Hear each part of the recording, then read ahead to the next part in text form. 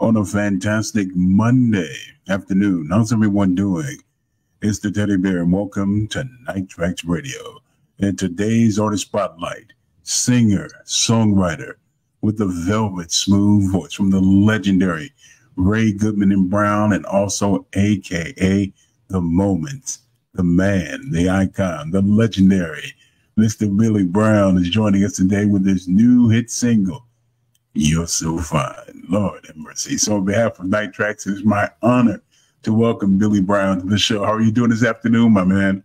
I'm doing well. How about yourself? Oh, man, I can't complain. It's an honor to have you on the show. Thank you so much for taking time out of your busy schedule and joining us. And congratulations on the new hit single. Thank you. Thank you so much. I got back with my producer, Mr. Ronnie Song, and Charles Bowe and Don Huggins, and we said, okay, let's do something. Let's make this thing happen, you know. And right out of the box, we got You're So Fine. Yes, Lord. Seems to be doing pretty well. It is, my man. It is. You know, we have a lot of things to talk about, and I wanted to ask you. We're both 21. We've been around a couple of times, and I wanted to ask you that you've seen the dramatic changes in the music industry. How we had so many labels, now we're down to a handful. You've seen artists that were on major labels are now independent artists, which I think is a good thing because they have complete creative control over their monetary gain as well as the direction of their music.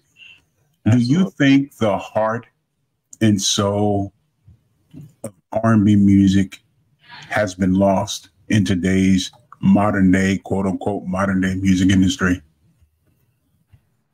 And in a lot of ways, I truly believe just that.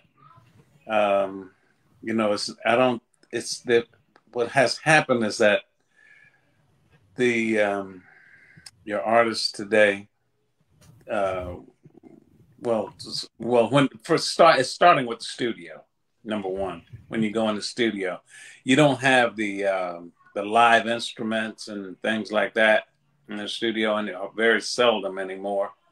And that seems to take away the feel of the song, and I don't think the dedication is there, because today's artists, they really don't have to go through the things that we had to go through in this music business.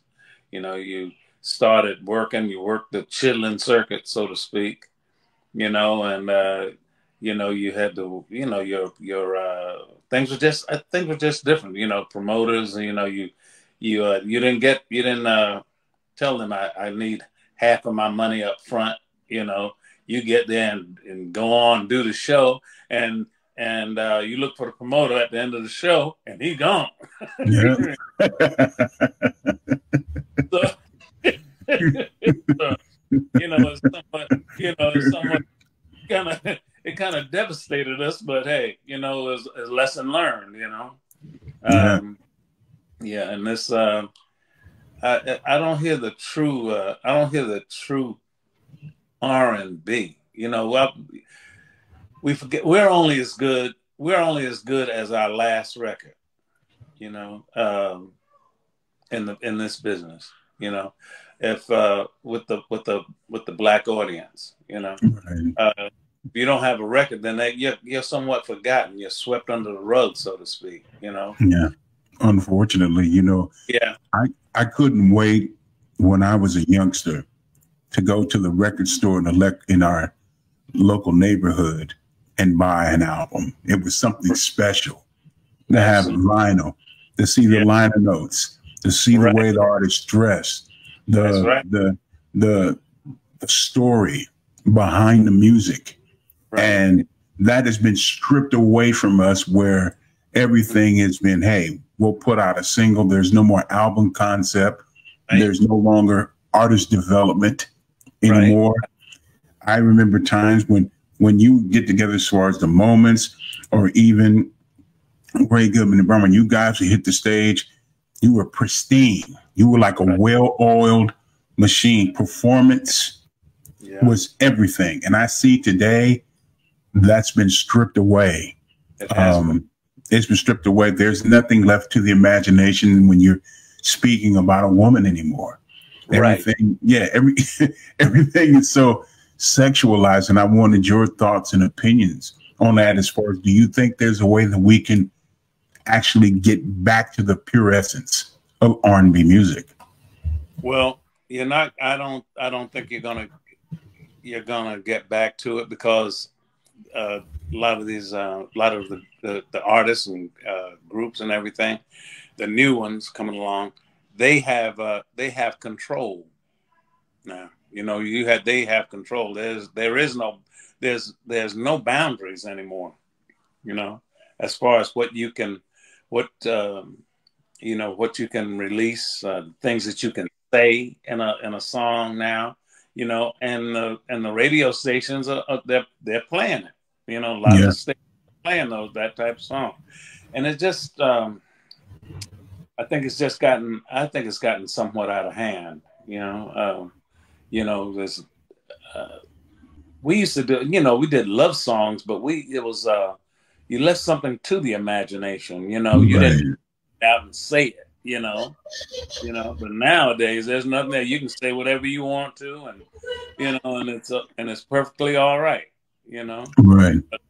And nowadays, music, it was before it went on the air, it was scrutinized.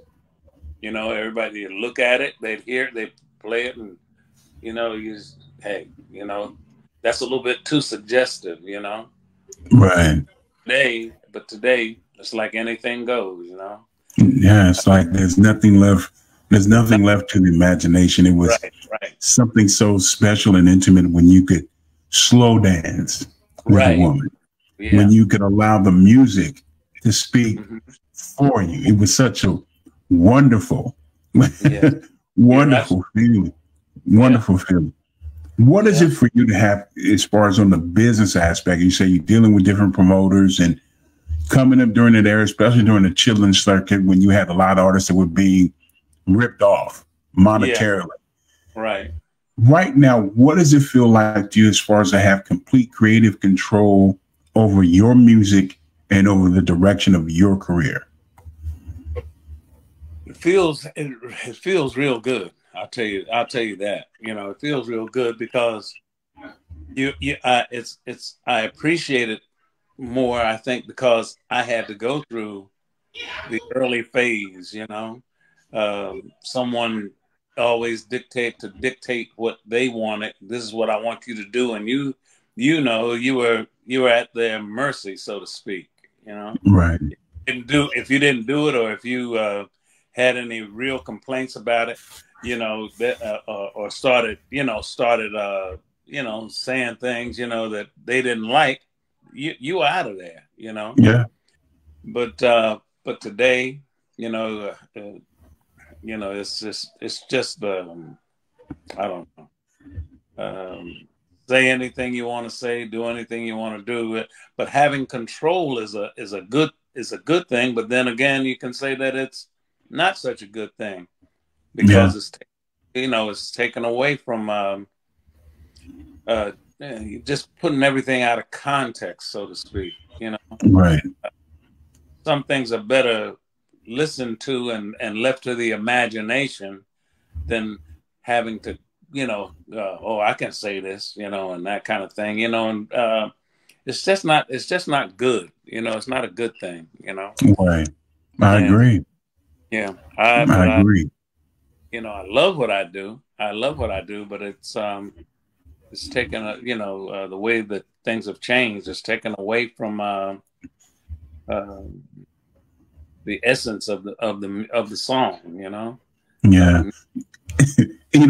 I look back, and I find it very interesting, where 50s, 60s, 70s, somewhat in the 80s, you could actually have an artist get on stage and actually sing. Right. They could pick up an instrument And now Yes. what I'm seeing now, you have artists, and I'm using that word very loosely. Right. You have artists who get on stage, can't hold a note, can't play Nope. an instrument, and they're Yeah. lip syncing to tracks, and Yeah. the audience is buying into it. And Right. it's incredible to me that, and I said, you know what, we can't be this naive or this gullible Right. to Exactly. to Exactly. fall Yeah. to You're right. fall Well, for yeah. something like this. Yeah. You're right. You're right. You know, there's nothing. I mean, it's just blown out of the context of what content of what it should be. You know, Right. uh, I don't. You know, I don't like. One. I don't like to bash. You know, or anything like that, or say things that that's gonna cause a commotion. But but I want to be truthful, and Right. I hope that what I say, the constructive criticism, uh, is taken is taken to the forefront with some of the artists, and might want to and maybe want to change, might think about it, give them something to think about. You know, Right. it's just Right. not this is what you do.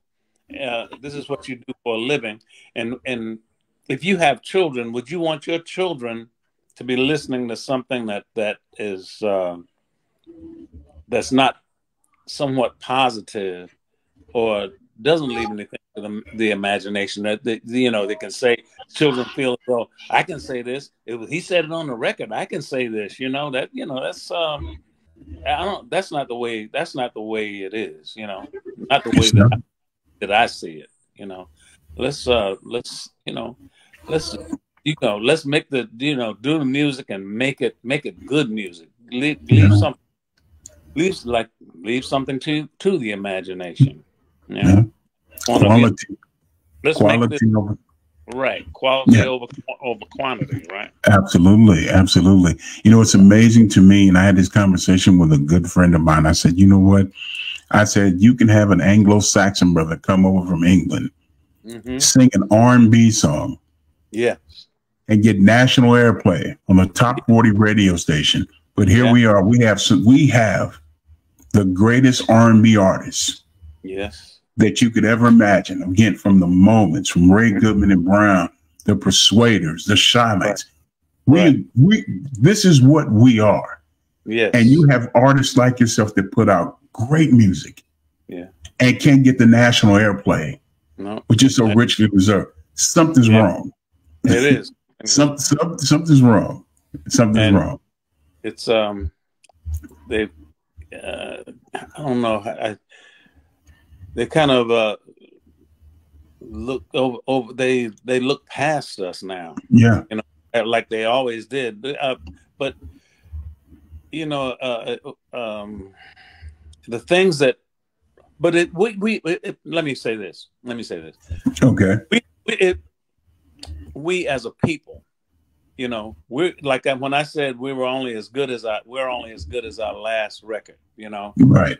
but we don't, we're not nostalgic at all, so to speak. I mean, they love the groups, they love the songs, but if I go away and if I don't do a record, if I don't record a record for 5 or 6 years, it's like, oh, where he been? He got another, he got a new song. And if I go out to do a tour, I really can't do a tour. People are not going to support it. Well, what did they say? What song did they have late? What did they have a song? And they don't come out. Yeah. That's the way we as a people, that's the way we are. But I look around and look, the Rolling Stones. The Rolling Stones have been out there since what, the 60s, since the Almost 60s. 4 decades. Almost 4. Exactly. And everywhere when they say, well, the Rolling Stones is going to start, oh my goodness, it's Rolling Stone, man. Yeah. Everybody go out, everybody go out. They go out and you know, just get their ticket. I got to get my ticket and blah, blah, blah. But we don't do that. We don't do that. In fact, people, we don't do that. We don't support. This is ours, and it's R&B music. There's only a few of us that's left standing right now. And type music that the Moments, Ray Goodman and Brown, Delphonics, Shy Lights, all of us, you know, all these acts, the songs that they do. There's only a few of us left. And when we're gone, I say, when we're gone, what in the world, who's going to come up behind us and, you know, keep the legacy alive? I don't see it. There aren't. They don't appreciate this thing. I don't see it. Music. I don't see it. And it's our music. Yeah. It's our music, and we don't even support it. We don't, you know, I don't know. It's somewhat heartbreaking, really. It is. It truly is. And the ironic thing is, when you go over to places like England, yes, you're treated like royalty. You're treated like royalty. They have the albums because they still have record stores. They know all the lyrics. My dad used to tell me when I was a kid, he said, I don't care what you do in life. He said, everyone wants to be respected for what they do. Absolutely. And the level of respect and admiration that they have shown on R&B artists, jazz artists outside the United States, it's incredible. But here, no love, no airplay, no respect. And I can understand thoroughly why so many of our great artists like yourself, they don't hesitate to go to Japan or England, Switzerland, and perform. In saying that, I just want to say, last weekend, not this past weekend, but weekend before the last, we worked out in California. Now, they had quite a few acts on the show. It was about 6 acts on the show, and I'm telling you, the lowriders out there, the Hispanic community, they love the R&B music. Yeah. I asked the young man. He came back. He had no. He looked so young, and when he came up to me, he said, "Oh, I love you. I love your song. I love the music." How do you know? I mean, he says, that's all my parents play in the house. Since I was a little boy, he says, my parents play this record. I said, what about rap? He said, rap. He said, rap. He said, that's not music. The songs that you sing, that's music. And I'm saying, my goodness. Yeah. And it was, and one night that Friday night we had 7,000 people, and the next Saturday night we had about at least 12,000 people. Beautiful. That is beautiful. If you saw, and this is the truth, if you saw, and I all those people, if you saw 200 black people in the audience, you saw too many. Yeah. And that's the truth. And we don't support one another. At all. At all. No. At all. And our Latino brothers and sisters, they've always had a love affair with R&B music. We go all the way back to the 50s. Yeah. They've always had a love affair. Black music, R&B music, soul music has been, to them, it's a reverence. Right. From low riding to romance to everything. They've always had the love affair, but somewhere along the way, we as people, we become so spoiled and have such a sense of entitlement where they think, a sense of entitlement. And it blows my mind. I've had this conversation with my son so many times, and it's disheartening. And I wanted to ask you, when the record stores like Tower Records, Sam Goody, The Warehouse, When they started closing down, I wanted to ask you, what was the first thought that came across your mind when you seen that happen? When I saw that happen, I said, as a matter of fact, we used to talk about that. We said, man, it says all of the conglomerates, they're gone, they're Yeah. gone. What does that mean? What does that mean for us? Nobody can go buy a record anymore, Yeah. and we're saying, what's the solution? That's what we used to think is, what is the solution to this thing? And your mom and pop stores, they were, they're going out of business because they can't sell it. They can't sell a record. Everything is online. I know I went in Harlem. They Bobby, what's his name? Bobby. I can't think of his last name now, but anyway, he used to, all the records. He had a record shop that sat right on the corner, and you go there and you could hear he have that music blasting. This is a new song from so and so and so. So you would hear all the Right. songs. People would flock to the store, to his little store, and record, and everything. Oh man, I'm telling you go there now, and it's you say, is this the same place? Is this the Yeah. same place? Like, yeah, no music, no music out there, and people walking around. I mean, not that is bad, but it was like when you go to Harlem, you see you used to go out there, you would see a white person there every now and then. You see them. Now, I walk down the street. You walk down the street in Harlem right now, and they look at you like, "What you doing here?" I'm saying, "Oh, oh Hey, man, yeah, gentrification at its yeah." finest. Right? Yeah.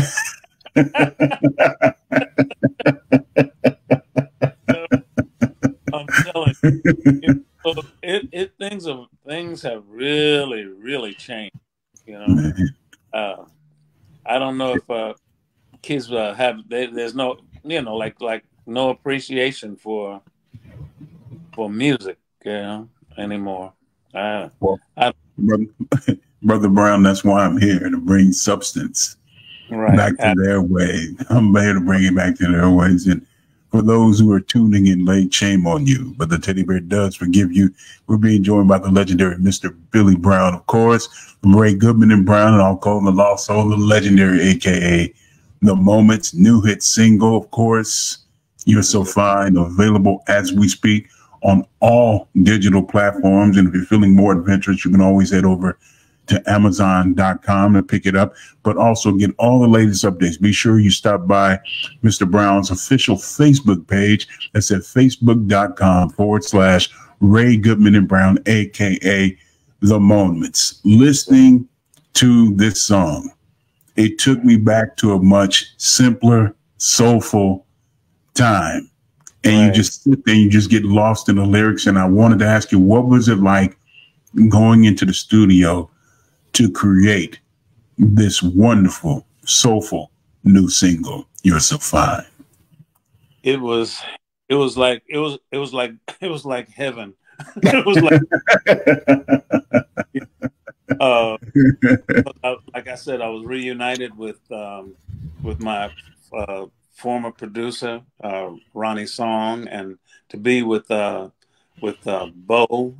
Charles, and Don Huggins. I mean, it was like, oh man, this like I said, you know, back where you belong, and where you had success, and people that care about the music, Right. uh, not just to record and have it sitting on the shelf and that kind of thing. They want to go out. They want to do things positive. Right. And I'm so appreciative of all of them. Ronnie Song. he's just been we've been friends for gosh 15, 16 years, and we go in the studio and we spend time together, tweaking this and and saying, well, you think it's he's a producer where he wants to hear what you have to say about it. You Right. think right, you think we can do this a little. What do you feel about it? How do you feel about this certain this doing a line like this, that kind of thing. He wants you to be involved in what he's doing. He's not just someone, I need it to do it just like this, do it just like this. And the man, and I don't see why he don't have an album, because the man can sing. I mean, he's got a great voice, but he wants to be he don't want the limelight, I guess, as far as that's concerned. He's just a real good person and a great friend. Yeah. I know when a few years ago, when Alan was still alive, we went up to Connecticut, and we stayed up there for about 2 weeks, and just, being together and writing songs together. We got a hotel, and we all stayed in the hotel together. And sometimes we'd wake up like somebody come up with an idea like 4 or 5 o'clock in the morning and be knocking on the door. Listen to this. Came up with this line, and that's how things are created. Good music and being around good friends and just doing things together as a group. That's I think that's become a thing of the past. And when you say the guys today, when they go in the studio, I'm gonna say this, and I'm gonna be done. We were in the studio recording. We have an album called A Moment with Friends, and where we sang songs we redid songs by friends of ours in the business. Okay. And some young guys were there, and we were in the studio. We go in the studio together and we sing together. And so we told these young boys, they came in, they says they had to do some stuff in there. So said, y'all going in there in the studio and do this. They said, you want all of us to go in there together? So what do you mean go in there together? That's we do things. They said, we're not gonna go in. He's not gonna go in and do his part. No, they couldn't sing together. Yeah, no harmonizing. They couldn't harmonize, right? Couldn't harmonize. And I'm saying, what in the world? And we all looked at each other. We were, dumbfounded. We said, what in the world?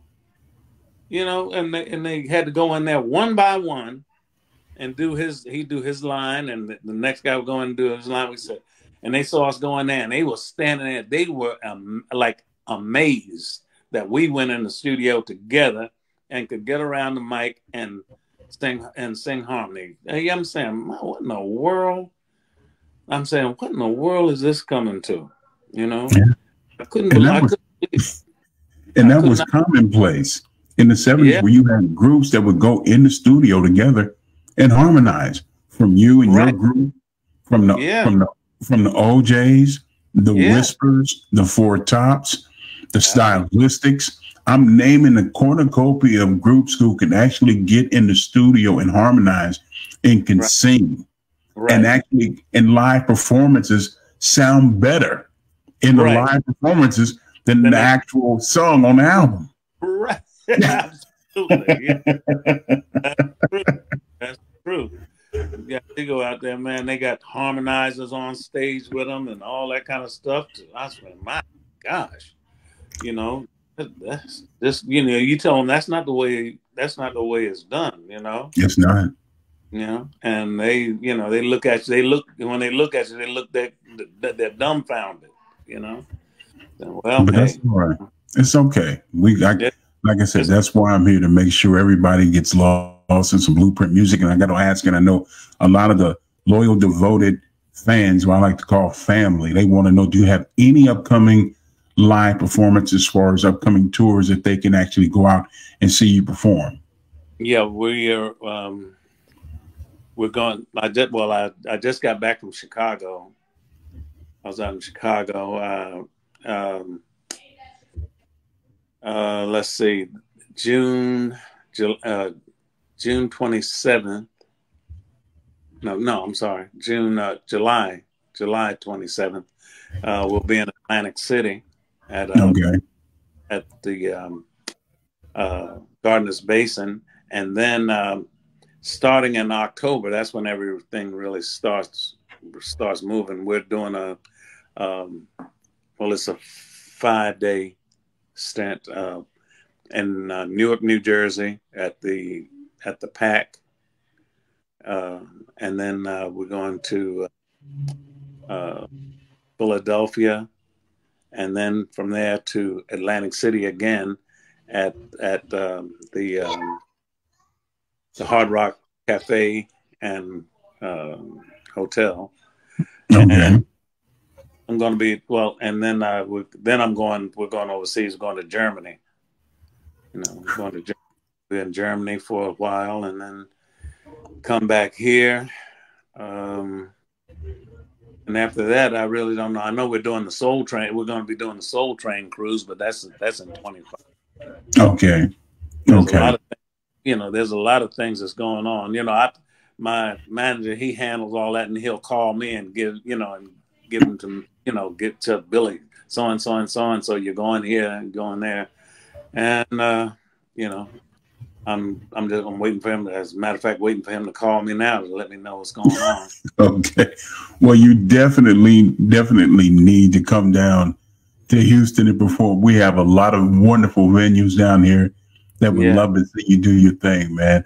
And far be it from me to deprive the many people that are watching with some therapeutic music. Here it is, family, the new hit single from the legendary Mr. Billy Brown, of course, You're So Fine. Lord have mercy, here on Night Traxx Radio.